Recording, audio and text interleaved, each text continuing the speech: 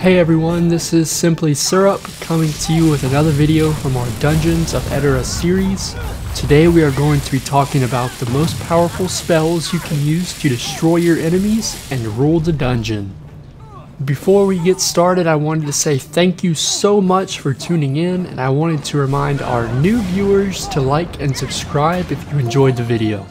Also, I understand that a video like this could be a little controversial, and while I have personally tried every spell in the game, you may have some different opinions. I wanted to say that that's alright. Feel free to comment your favorite spells or point out anything that you think I may have made a mistake on. As always, timestamps will be available in the video description, so feel free to skip around to the section that you will benefit the most. Before I take up any more of your time, let's get into the video. For the sake of easy viewing, we are going to section off spells into 3 separate categories. Spells that can be unlocked as soon as you start the game will be called beginner spells. These beginner spells will be what everyone starts out with. So as soon as you start a new character, you should be looking to grab these spells immediately. The next group of incantations we want to talk about is going to be labeled as the intermediate spells. These intermediate spells will be unlocked once you buy the respective representative. It normally takes around 10,000 to 30,000 gold to unlock the skill tree, so this may take a little while to get to, but these spells are powerful, and any wizard should be looking to acquire them as soon as possible. Lastly, we will go over the advanced spells, or spells that can only be unlocked after reaching level 15. These advanced spells will naturally be the most powerful in the game, and thus will be the ultimate test for any caster to master. Also, I'm not looking to waste your time, so for each category I'm going to give you my top 3 picks for each classification of spells and give a brief but thorough description of why I chose the spell and how you can use it to maximize success. Each section will have 1 damage, 1 support, and 1 healing spell. So let's start where all great videos should, at the beginning. For our first damage spell in the beginner category, we want to talk about the Static Charge Water Sage spell. I was absolutely blown away the first time I used the Static Charge spell.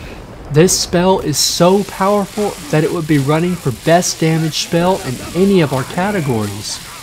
The main advantage of the Static Charge is the incredible amount of damage that can be done in such a short period of time. This incantation is both useful for taking down solo enemies and annihilating bosses. The only drawback is that you have to be fairly close to your enemy in order for it to be effective. When it comes to damage, there is no doubt that the Static Charge spell is the way to go for any beginner wizard. Next up, we have our favorite support spell in the beginner classification, and we're going to be talking about the Sacred Ground spell that can be found in the Earth Shaman skill tree. Honestly, the support spells in the beginner classification are pretty weak. Although I really do see some benefit to the Sacred Ground spell. Not only does this spell do damage, but it also heals for 10% of your magic damage per second. A huge benefit to this spell is the massive area that it covers. There's absolutely no way to miss when casting Sacred Ground, and it would be a good idea to throw down at the beginning of any engagement. Lastly, in our beginner spell classification, we're going to be talking about our favorite healing spell, and for this one we chose the Healing Totem, which can be found in the Water Sage skill tree. This one is a no-brainer. The Healing Totem is by far the best healing spell in all of the beginner skill trees. The healing is just average, but where the totem really shines is the huge effect radius. I normally place the totem down at the beginning of every fight because another big advantage of the totem is that it heals your companion as well. The only downside for the healing totem is that it uses your max health to determine how much healing to give. This is unfortunate because health isn't something that you will want to upgrade for most wizard classes. Even with this drawback, I see the healing totem as a necessary staple of a beginner build. With that spell, we've completed the beginner spells and are ready to move on into the intermediates.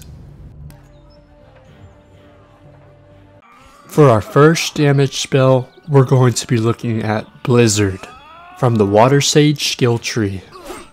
The Blizzard spell is undoubtedly one of the most powerful in the game. This spell allows you to cast down 12 icicles, each dealing 20 plus 150% of your magic damage. This incantation can take down almost any monster in the game with one cast if you have a high enough magic damage rating. There is one huge drawback to this spell though. It can basically only be used outside. For whatever reason, most likely a bug in the game, the icicles will hit surrounding objects like rooftops and not make it down to the enemy. I would expect this to be fixed at some point in the future, but in its current state, while extremely powerful, the Blizzard spell is a situational use. Also, due to the small effect radius, enemies need to be standing still in order to hit all of the icicles. Even with these major drawbacks, I'm still putting the Blizzard spell at the top of the list for damage spells in the intermediate class, because most monsters won't survive 2 of the shards, much less all 12. So for power alone, this spell is number 1.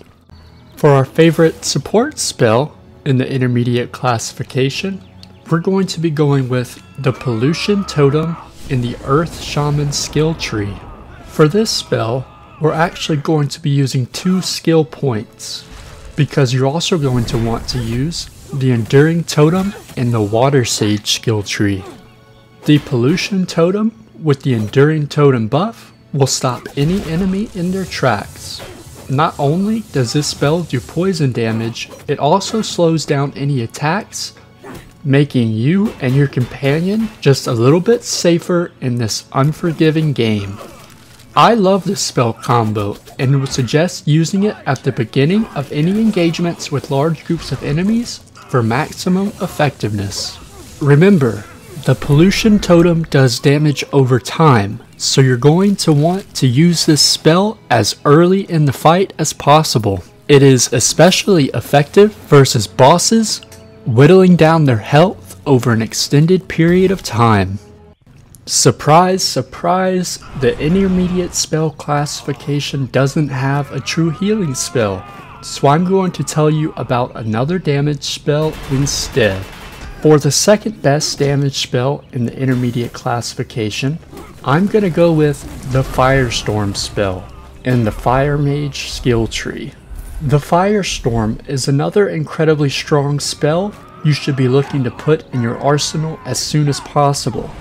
The Firestorm will deal 250% magic AoE damage wherever you cast it, making it the second most powerful spell in the intermediate classification. This spell isn't perfect though. 2 negatives to this spell are the long time it takes to cast and the small area of effect that the spell actually covers. Also, this incantation will only last a short period of time. All prices that I was willing to pay for the extreme amount of damage this spell allows you to put out. Just remember when using this spell to hold down your cast button a little longer than usual, or else the spell will cancel itself, forcing a cooldown. Well, unfortunately, it looks like we've run out of time in this video. I hope you are enjoying my list of the best spells in Dungeons of Edera. Make sure to watch my next best spells video in the Edera series, where we are going to be finishing off my top 3 picks for the advanced spells, giving some honorable mentions to spells that didn't quite make the cut, and going over some builds to maximize your playthrough potential.